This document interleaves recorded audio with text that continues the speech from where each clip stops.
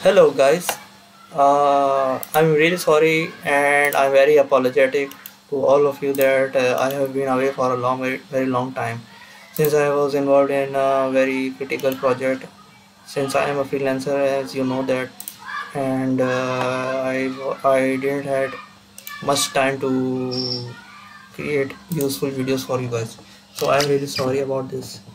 So this time I come here with a very brief video about the oscilloscope. Like we know that oscilloscope we have used in Proteus simulator the oscilloscope very much time. We all have used this tool. It has 4 channels and these each every channel is used to measure the signal across a component, any component, resistor, capacitor, inductor, or any pin of the chip, anything. This 4 channel is used to measure the signal or voltage across the component with respect to the ground. Here ground is not shown, but this oscilloscope by default measures the voltages with respect to the ground.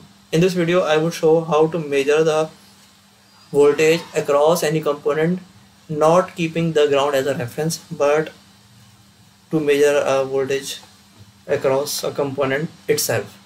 So let's start. I would simply create a voltage divider based on 2 resistors. Let's take 1K resistor and another 1K resistor. Very quickly going, and let's place a voltage source.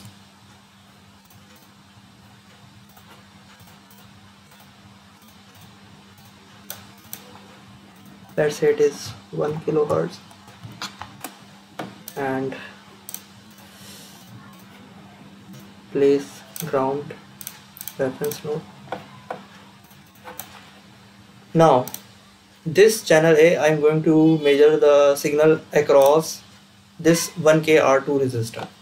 Our main signal is 5 volt amplitude signal with 1 kilohertz frequency, and the differential voltage that I'm going to use is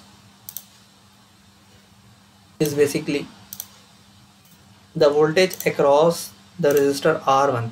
This C channel and this D channel both combined are used to measure the voltage across the resistor R1. This is the technique because in this oscilloscope we know that channel A and C can be used as A plus B, like the sum of the 2 signals, and the channel B and D can be inverted.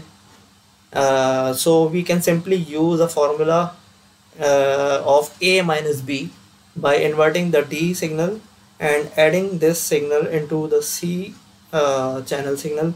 So we get simply the difference of the source that is generator and the voltage drop across the R2. So we get the voltage across R1.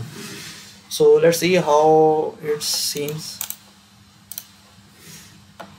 So here, as we can see, that the yellow signal is the voltage, the signal across R2, and the R1, the signal across R1 is going to be shown with the help of channel C and D. So what we would do is that we simply invert this channel D. Like you have seen that 180-degree phase shift has occurred in the signal, as you can see here, inverted signal, and we would simply add the C and D, and this waveform would represent the voltage across the resistor R1.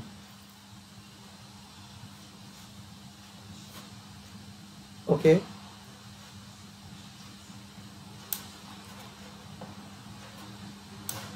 so if we can combine these 2 signals, we can see that they both are nearly the same.